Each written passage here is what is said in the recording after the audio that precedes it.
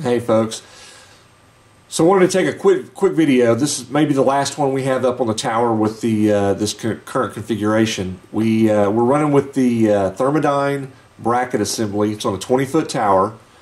It's a Thermodyne 24-volt single core PMA. We have the Missouri Wind and Solar 11-blade hub with the 11-blade Raptor configuration is currently what's up. We have a lot of good sustained winds coming in right now with a lot of gust. It should be this way for most of the afternoon, and I wanted to get a good video of it. It's been brutally cold, below zero, but we're supposed to be in the 50s and 60s, even 70s this week. And today's the big day for the wind to break, and so we're going to see a lot of wind coming in. So on the screen you can see on the left hand side voltage on the top left, current or amperage on the bottom. You can see my Vantage View weather station. For those that are new, this Vantage View, inside this circle right here is the miles per hour. It updates every 2 seconds, and the antenna is a little bit in the way on my Vantage View, but if you look, you can see on the video on the right hand side, you can actually see the wind turbine on a camera that I have. I have a PTZ controlled camera that's outside, that you can see the turbine outside, and about, I don't know, maybe 2 feet below the blades is where my Vantage View weather station sensors are at, and it transmits into the house every 2 seconds, and so that's about as accurate as I know to be for the data that we're pulling back in. So I'll just let this thing run for just a few minutes, and you can see the wind speeds, you can see the wind turbine track, you can see the results in power output. So it is what it is.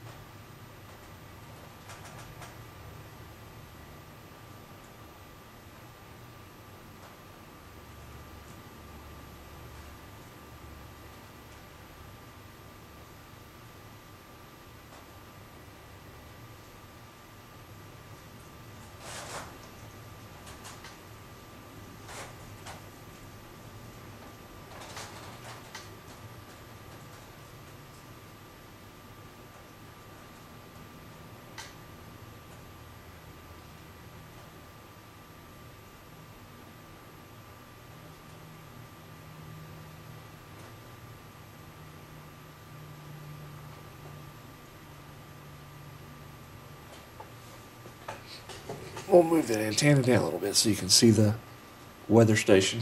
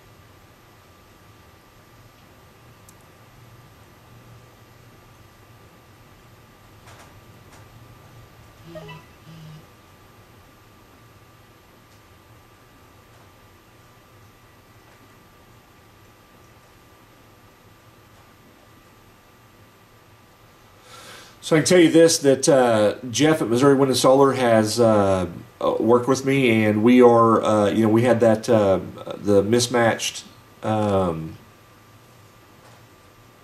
PMA. We originally had a 24 volt dual core Renegade PMA. We thought there might be some problems with it, so we sent it back in to have it exchanged. We got back a 46 volt PMA. Or a 48 volt, sorry, 48 volt PMA, and that's what we've had for a long time when we put all those videos up. And so the results came in. We had been, working on that.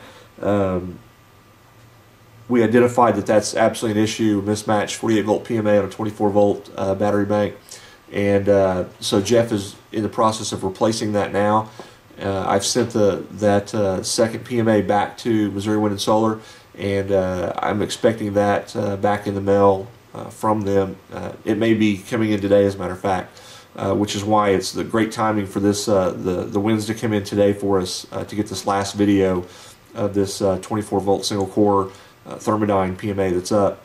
What I really would like to do, since we're going to have some pretty good winds over the next few days, my goal would be to get that dual core Missouri Wind and Solar Renegade PMA in, do some testing on it before I put it up on the tower, but to get it up as soon as possible while we have warm weather, and then be able to run some testing on it as well.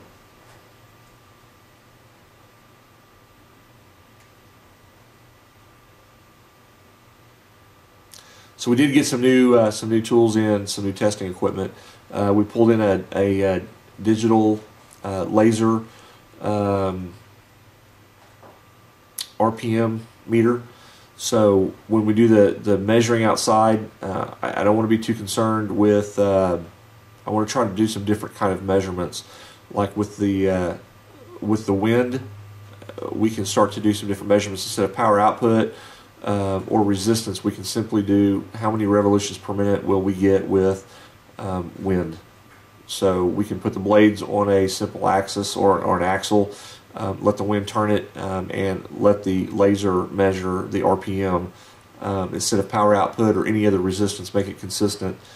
We did that, and we're going to continue to try to do some very consistent, repeatable measuring to give people a good idea of what's going on.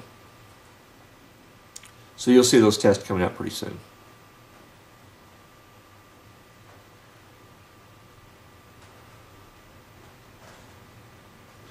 Okay, I'm going to flip over real quick, take a look at the state mesonet. We talked about this before. It looks like in my area, just over to the west of us a little bit, they've got 33 to 41 mile an hour gust. Where we're at 24 to 31. So it's going to continue to be this way for quite a while. So I don't want to bore you, but I think we saw some. It looks like we've had the last 2 minutes of 16.5 mile an hour winds. Last 10 minutes of 17.1, and I think we saw some significant gusting going on. So I think we can probably say that we captured some good data from this. Okay, thanks folks.